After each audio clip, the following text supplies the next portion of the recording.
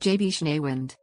Jerome B. Schneewind, born 1930, is a professor emeritus of philosophy at Johns Hopkins University. Life. He received his BA from Cornell University and his from Princeton University.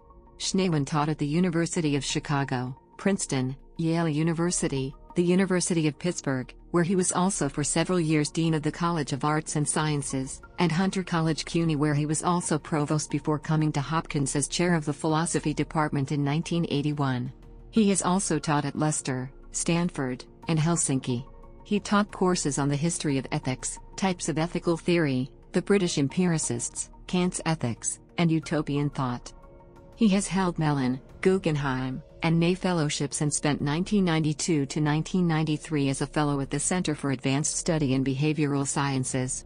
He is a past president of the Eastern Division of the American Philosophical Association and a member of the American Academy of Arts and Sciences.